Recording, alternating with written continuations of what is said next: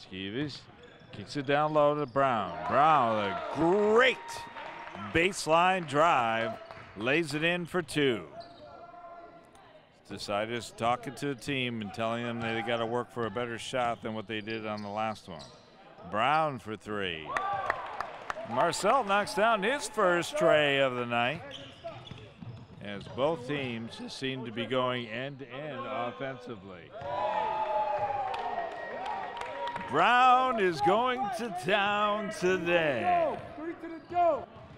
I'm here with Marcel Brown, and he had a quiet first quarter and first half when he scored 4 points there. But what did Coach tell you as you went out into the third and fourth quarter? Yeah, Coach told me just to pick up my intensity, play more aggressive, because I just too sit back in the first half, wasn't aggressive enough, and the second half started me off, and in the second half just came out more aggressive.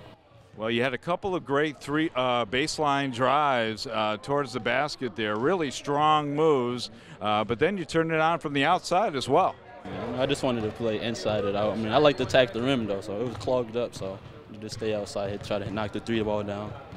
Well, you did a great job, and we really enjoy you being successful here. Congratulations and a great win. Thank you, too.